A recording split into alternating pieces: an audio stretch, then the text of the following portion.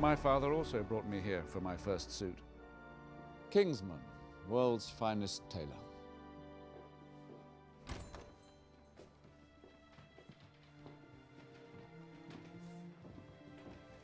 Morning. Your Grace, fitting room number 1 is ready for you. Thank you.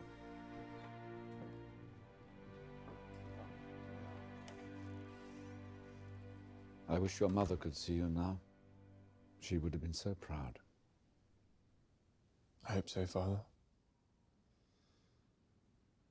Although, I might get more use out of a shooting suit or a smoking jacket. You know, whatever might help in the pursuit of fine birds. Oh, come on, Father.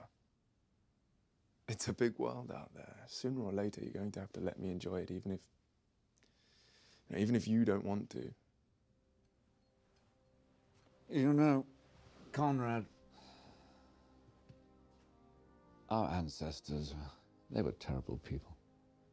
They robbed, lied, pillaged, and killed until one day they found themselves noblemen. But that nobility, it never came from chivalry. It came from being tough and ruthless.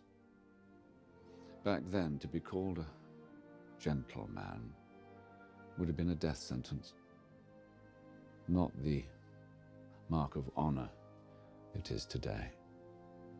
We are Oxfords, not rogues. Oxford? Kitchener. I'm so glad we share the same tailor. Indeed, well, the Kingsman clientele is enough to make any club envious. Oxford, can I borrow you for a moment? Is there somewhere private? May I suggest the pattern room upstairs, sir? Perfect. Conrad, this is Morton, my aide-de-camp. Morton, look after young Conrad for us, will you? It'll be my pleasure, my lord.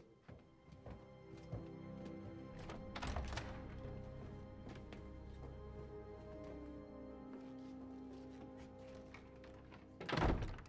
I gather you turned down our Austrian friend Archduke Ferdinand's invitation to his shoot. Surely your pacifism doesn't extend to a few birds, does it? Us bumping into each other here was no coincidence, was it? Wolves have ears in Whitehall these days, which is why I felt Kingsman a safer place for a chat. I'm worried that Ferdinand's political ambitions may be putting him in danger. I need you to do me a small favor. What sort of favor? So you're serious about being a soldier? Oh, yes. Which regiment?